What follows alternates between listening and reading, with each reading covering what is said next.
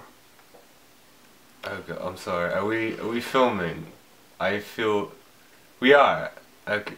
Jesus, I feel rather foolish knowing that we're filming and I'm still fuddling with my eyewear. Um, where do you want me to? Where do you want me to start? I mean, childhood for me was a rather.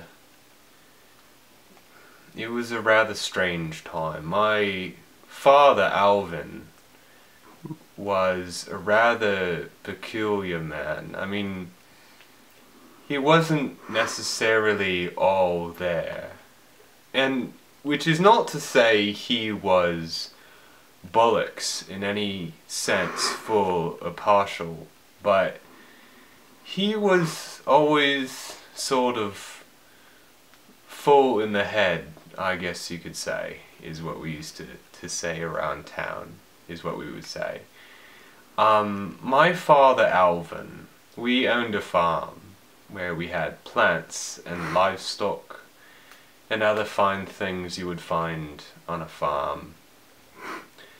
And I remember one day he said to me, you know, Thomas, one of these days this will be yours. This kingdom will be under your reign. And I said to him, Father, this isn't a kingdom.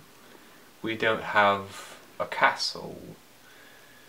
And he said, Son, on what grounds do you make such a declaration? You are 6. And I said, Father, you are not a king. I will not be a king. We do not have a castle. We are not in a kingdom.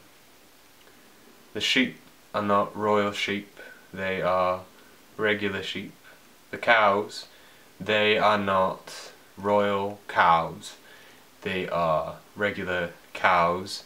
They do not produce royal milk. They produce regular moo milk, as we called it, because cows might have sound like moo, and it, you know, Jesus, I'm getting all confused. You know, old age does that to people. My uncle was one of the worst offenders there, because he would just launch into tangent. What the hell was...